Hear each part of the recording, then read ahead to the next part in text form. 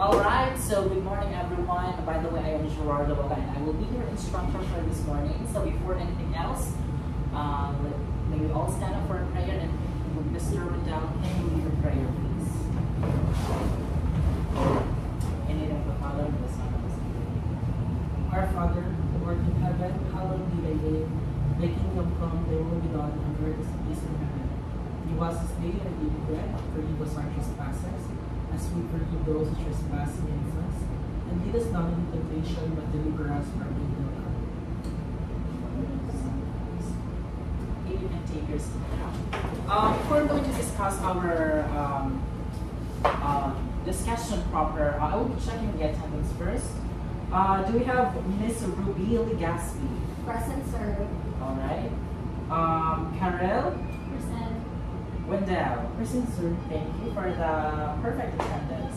So again, for this subject, computer mediated, I will be discussing, of course, is what you can see, email. So do you have any idea what email is? Ruby? Yes, you raise your hand. So, email is commonly electronic mail is commonly shortened to email, and it is a communication method that uses electronic devices to deliver messages across computer networks. That's correct. Thank you so much for that answer. Actually, you guys, Ruby is correct. Email is an electronic tool we use in an online communication, right? And we use it everywhere, like for businesses, for schools, right? We write letters and then send it to specific recipients, right? So a part of this discussion, I will also be discussing the various methods on how you use email, all right? So this is email. This is how email looks like. So take a look on this one because I will be asking some questions, all right? So how to send an email, or should I say, what are the various methods on sending an email? So, Wendell, can you read number 1, please? How to send an email. Number 1. Choose a program for sending emails. All right, thank you so much. So, when we send an email, we need to choose a program. The first step to sending an email is choosing a program to use. We have different types of program or software in order for us to use email effectively. We have email Outlook, we have Google, Gmail, and whatnot. So the purpose of choosing a right program for sending email is for us to use the email effectively and efficiently and organize. All right, Miss Karen, can you read number 2, please? Type out emails in the recipient box. All right. So that's the second method on how to send an email is to type out emails in the recipient box. So if we take a look on the picture that I was showing earlier, where can you see the recipient section? With This section, the 2. this one? Yes, sir. That's correct. Thank you so much, Wendell. The purpose of using or typing out emails in the recipient's box is because we have to be specific with our recipient, with our messages on who to send to, right? For example, if we are writing for an application letter, of course, we have to type out the specific email to the recipient box so that it will be sent directly to whoever that person is. All right. Ruby, can you read number 3, please? Use CC or BCC to include others. All right. So CC stands for carbon copy, and BCC stands for blind carbon copy. The purpose of using these are this is the composition window where you can include other people without sending the email to them directly. So ato ni silang gamiton kaning CC or BC. If we take a look on the picture, this is the here. So this is not actually the direct recipient of the email, but rather, or ma-appeal siya sa maka-receive sa email. And fret not, we are not expecting for a response from them. It's just that they are aware that there is an email or an information that is being sent. Alright? So, number 4 is write a subject for your email. Of course, it's very important to include the subject if you are about to write an email. Karia, what do you think is important? What do you think is important to include subject if you're writing? Have you written an email before? Or have you used the email before? Yes. Yeah. So why do you think is important to use subject if you are writing an email or if you are sending an email?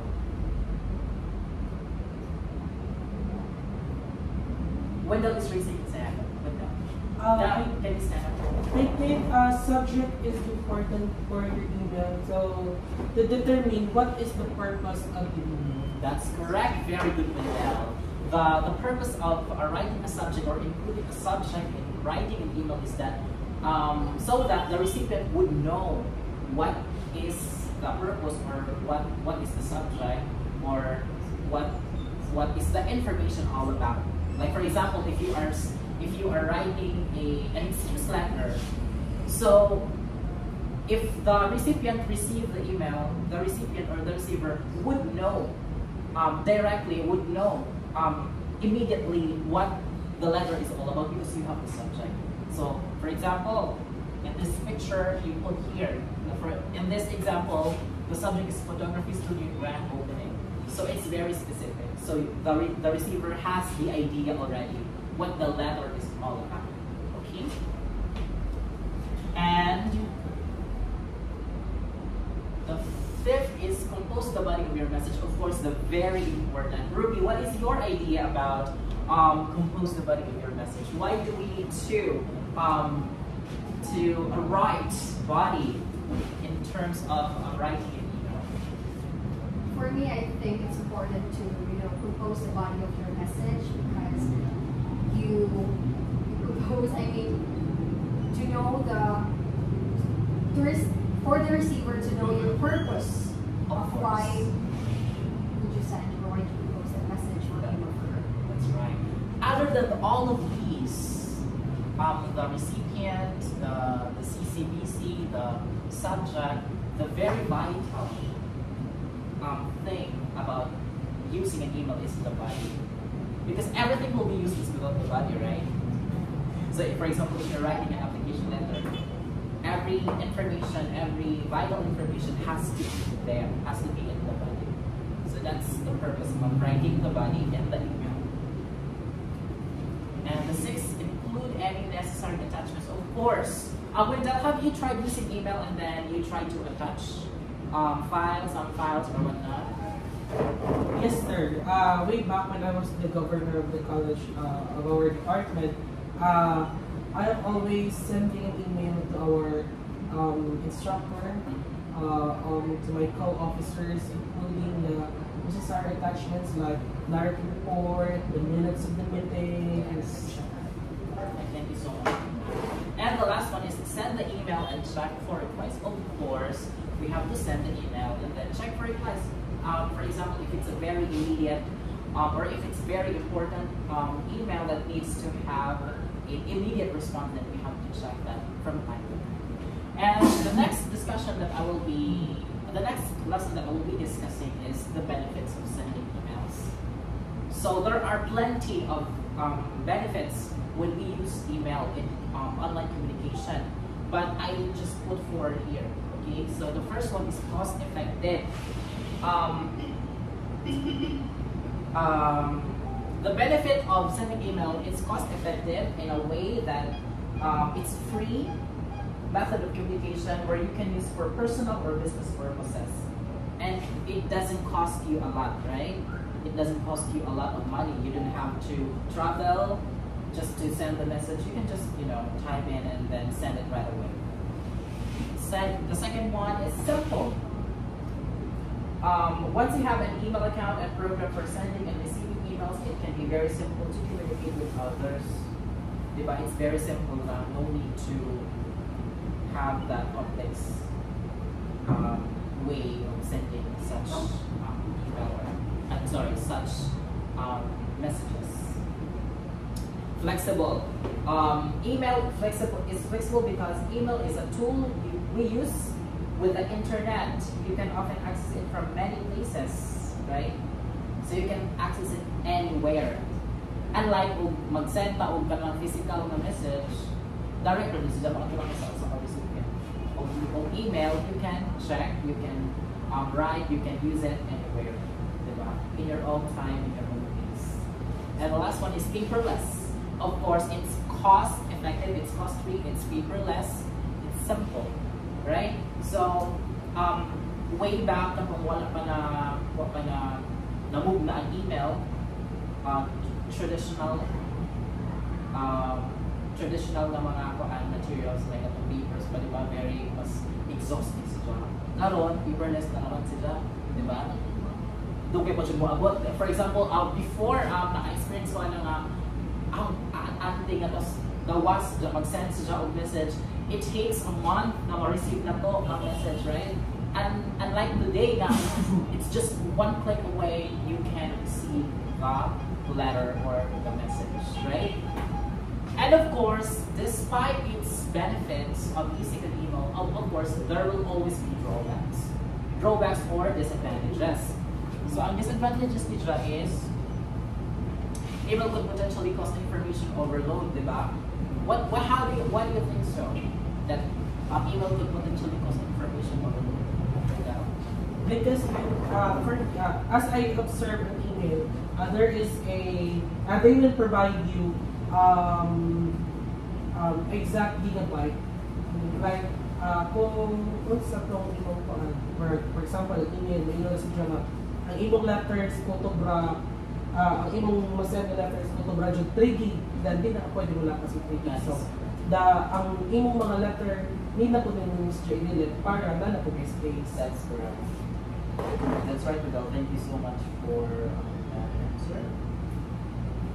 And the second one is email lacks a personal touch. I would say that email lacks a personal touch because it's very very transactional, diba? So if we're sending an email, it's not we don't put feelings on it, right? There's no personal touch. Unlike ikaw mismo ang mag-deliver sa message in person, marag na-enjoy ang interaction, diba? May feelings, you show empathy or yung sa panalitan. So ang isa lang marag disadvantages kay email lacks personal touch because very direct message, especially for businesses, diba? For business purposes. Like if you send a letter or an email to a business, it's very direct. There's no personal touch. Third one is email can be disruptive. What is your idea of being disruptive?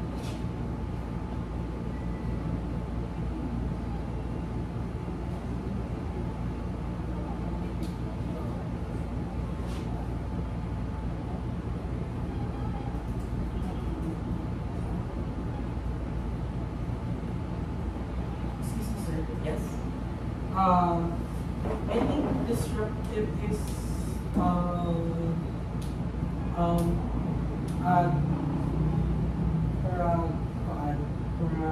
more distraction sa usa ka activity or usa ka disrupt sa usa ka condition. How about you, Ruby? Email can be disruptive because it's time-consuming or time consumption. Because for professionals who receive a high volume of communications on a day-to-day basis, emails can be disruptive to their workday. Not only are email notifications distracting, but sifting through dozens of emails, reading them and replying to them accordingly can be time-consuming. That is right. So ang disadvantage po sa email is disruptive in a way, in my personal experience, katong nag-online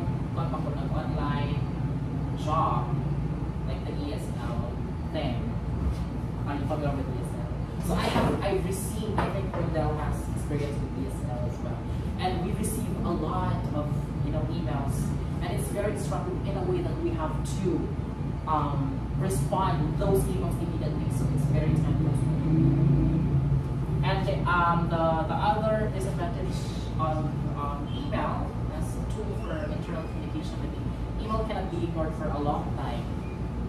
You cannot ignore an email for a long time unless if it's not important. So if it's important, then it should not be ignored for a long time. We have to reply immediately, right?